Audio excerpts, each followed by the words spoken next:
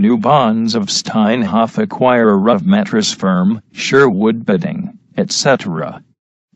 Collapsed just after the ECB bought them. Accounting irregularities. If you reholding shares or bonds of a company, such as Steinhoff International Holdings, which acquired mattress firm Holding in 2016, Sherwood bidding in 2017, and a bunch of other companies. Well, you don't want to get this kind of corporate announcement, even if you read the ECB that bought the bonds that Steinhoff's European subsidiary had issued just this July.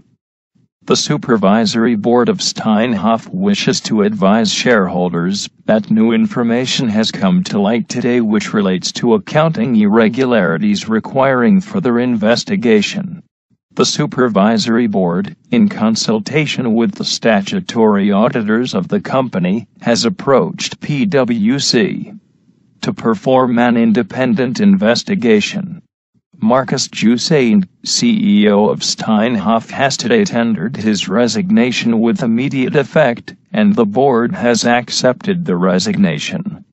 After the press release of accounting irregularities appeared today, Steinhoff's shares, which are traded in Frankfurt, plunged 64% in one fell swoop, and closed at 1.07. Investors have been smelling a rat for months. Even yesterday's closing price of 2.95 was already down 41% from the 5 range in June. And you don't want to hold the bonds when this debacle happens. But being smart, you not holding the bonds, you sold them to the ECB, which has acquired them under its corporate bond purchase program, that is part of its QE. It would be funny if it weren't so ugly. Steinhoff Europe issued the 800 million of bonds in July 2017. The bonds, with a 1.875% coupon, mature in January 2025. Moody's rates them BA3, so one notch above junk. Hence they were eligible for ECB purchases. To keep its bond operations opaque for the public, the ECB doesn't disclose by name what it buys, how much it buys, or when it buys those bonds. But it discloses a list of its current bond holdings. You can download the list here, and search it for Steinhoff. And voila! Those bonds were trading at over 100 cents on the euro shortly after they were issued in July, probably under the pressure from the ECB's purchases. Today, they plunged 33% to 56.18 cents on the euro, and are down 45% from mid-September. Steinhoff became a powerful force on the acquisition circuit in 2016, acquiring 9 large retailers and related companies, in addition to the retailers it already owned. In the U.S., it acquired mattress firm Holding in September 2016 for $2.4 billion, and a majority stake in mattress manufacturer Sherwood bedding in July 2017. It got to the point where Wall Street was asking, while licking its chops, who would Steinhoff buy next?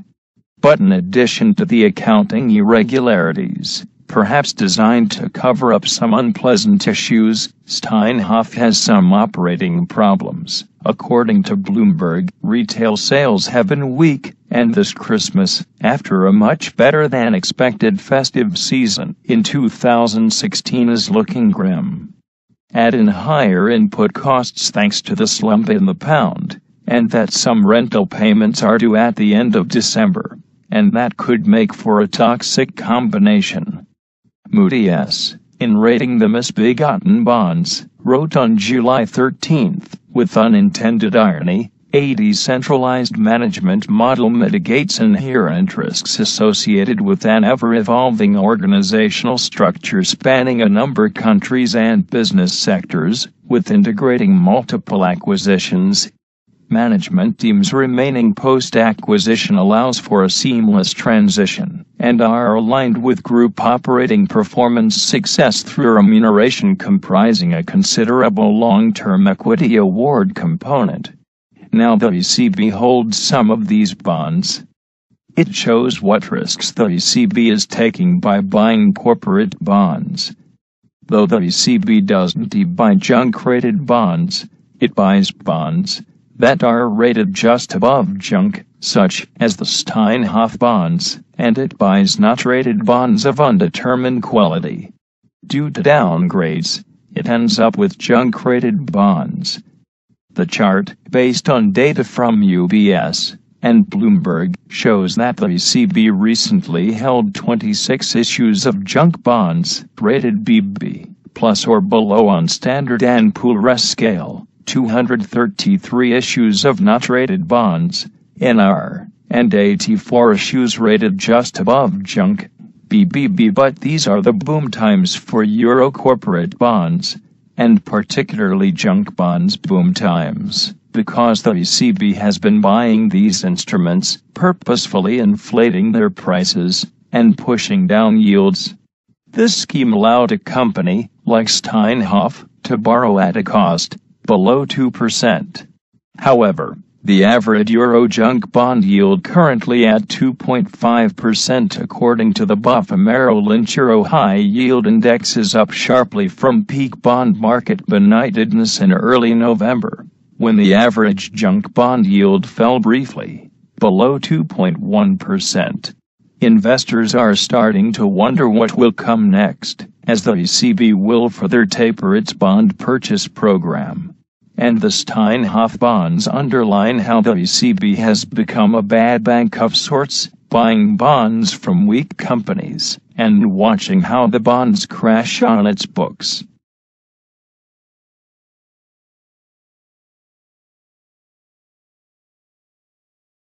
Fed tightens, and so far, nothing has blown up. Gundlach frets about bonds during QE unwind, rate hikes, tax cuts, and rising deficits.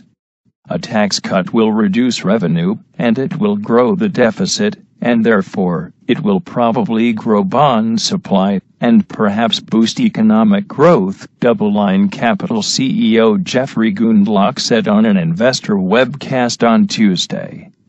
And if it does, it is going to be bond unfriendly. And possibly in a big way. It's a strange environment for cutting corporate taxes, as the economy is already in its 8th year of expansion, he said, according to Reuters, which reported the webcast. He reiterated his prediction that the 10-year Treasury yield could reach 6% over the next 4 years, or so. Let that sink in for a moment.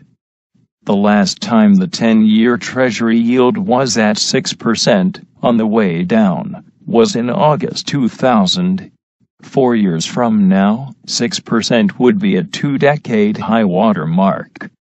I don't think it is at all strange to think we can tack on something like 75 basis points, on average, with volatility of course, per year for the next 4 years, or so, he said.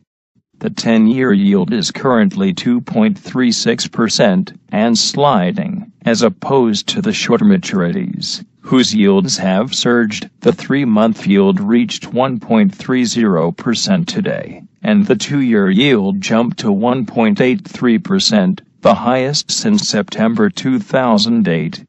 When bond yields rise, bond prices fall by definition. The 10-year yield is still very low. But if it rises from this level to 6% over the next few years, there will be a lot of wailing and gnashing of teeth along the way by bond investors, and it is not going to be a fun time for a bond fund manager to navigate this environment.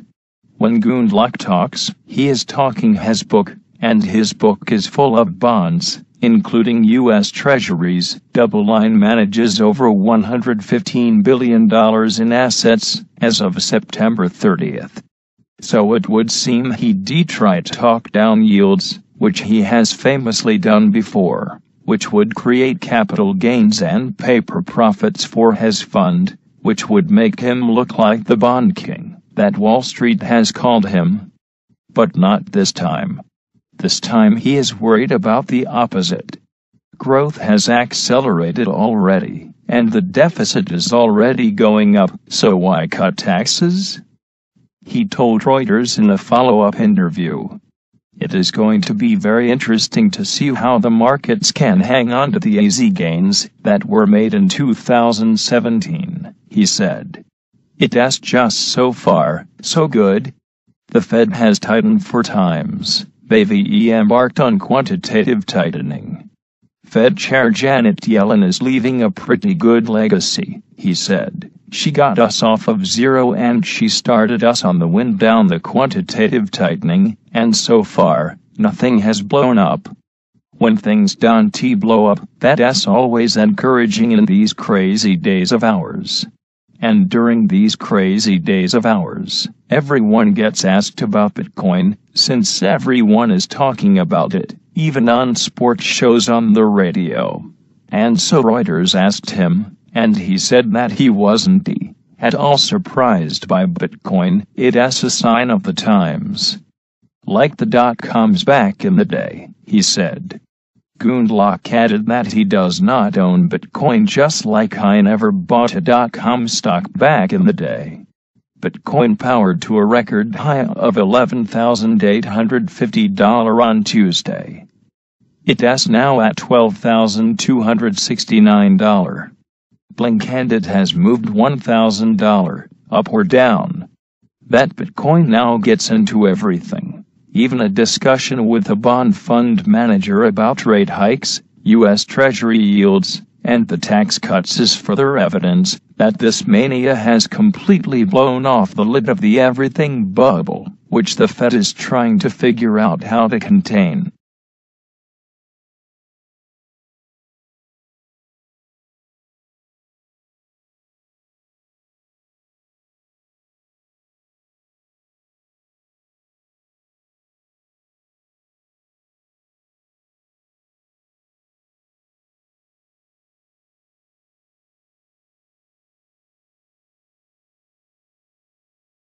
You sold them to the ECB, which has acquired them under its corporate bond purchase program, that is part of its QE. It would be funny if it weren't so ugly. Steinhoff Euripag issued the $800 million of bonds in July 2017. The bonds, with a 1.875% coupon, mature in January 2025. Moody's rates them BA3, so 1 notch above junk.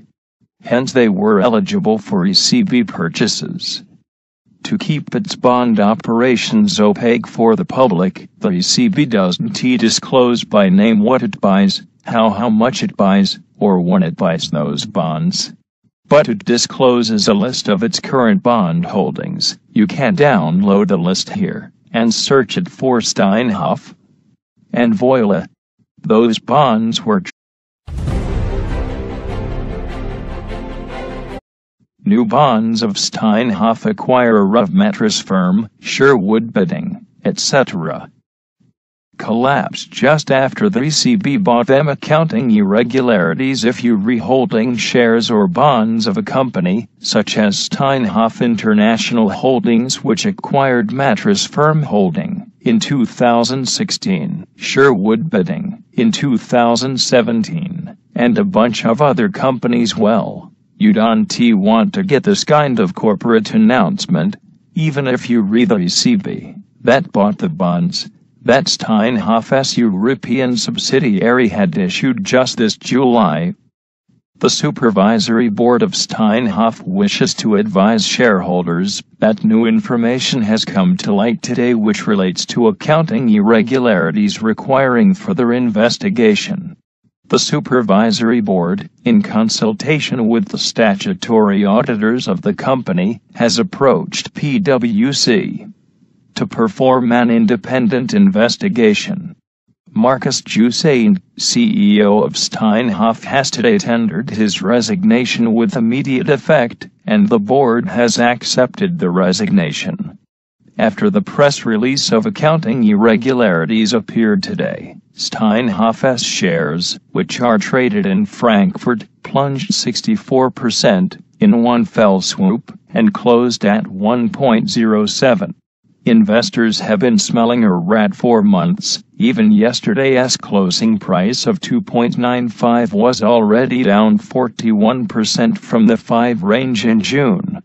And you don't want to hold the bonds when this debacle happens. But being smart, you read not holding the bonds the accounting irregularities, perhaps designed to cover up some unpleasant issues. Steinhoff has some operating problems. According to Bloomberg, retail sales have been weak, and this Christmas, after a much better than expected festive season in 2016, is looking grim.